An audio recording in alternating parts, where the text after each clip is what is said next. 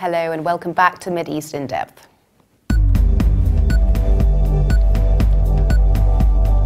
Akiva Eldar is featured in Al Monitor in a piece on Israel, and it's titled "Anyone But Bibi is Not a Diplomatic Initiative." The current election campaign is frighteningly reminiscent of the dramatic 1999 challenge by Labour Party leader Ehud Barak against the incumbent Prime Minister, Likud leader Benjamin Netanyahu. And after a 3-year Netanyahu term, the parties to the left of Likud rode the wave of disgust with the Prime Minister. Then, too, the hoarse cries of "anyone but Bibi" muted any attempt to conduct a serious debate about Labour's guiding principles, first and foremost to draw the outlines of a permanent arrangement with the Palestinians. The disappointment with Netanyahu provided Labour with sufficient impetus to retake power. Tzipi Livni, the minister in charge of negotiations with the Palestinians in the Ehud Olmert and the third Netanyahu governments, is giving her personal version for the collapse of the negotiations conducted last year with the mediation of US Secretary of State John Kerry. In an interview with the New York Times columnist Roger Cohen, Livni blames Palestinian Authority Chairman Mahmoud Abbas. As the Labour Party's candidate for the Prime Minister, Livni argues that the PA's decision to join 15 international institutions rang the death knell for the negotiations, and that Abbas's reconciliation agreement with Hamas was the final nail in the coffin. Livni reiterates her version that the negotiations failed because of Abbas's refusal to adopt the Kerry proposed plan, proposed by him by US President Barack Obama. Kerry's plan included a demand for the Palestinians to recognize Israel as the nation-state of the Jewish people.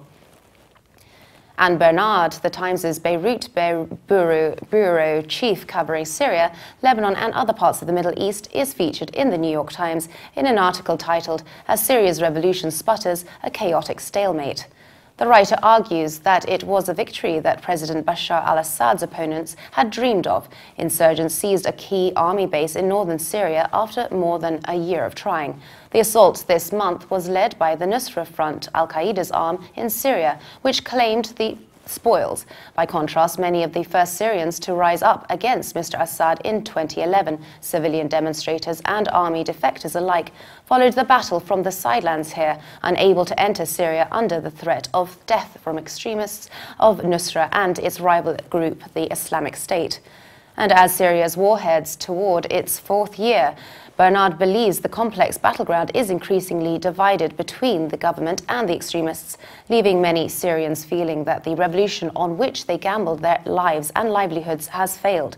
In northern and eastern Syria, where Mr. Assad's opponents won early victories and once dreamed of building self-government, the nationalist rebel groups calling themselves the Free Syrian Army are forced to operate under the extremists' umbrellas, to go underground or to flee, according to Syrian insurgents, activists and 2 top commanders of the American finance FSA groups.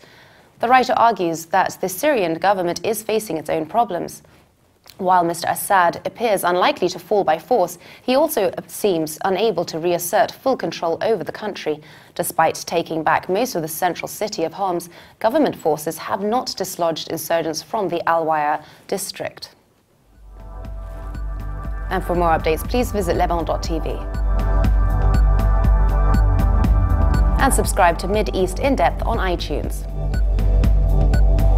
Thanks for watching. Bye for now.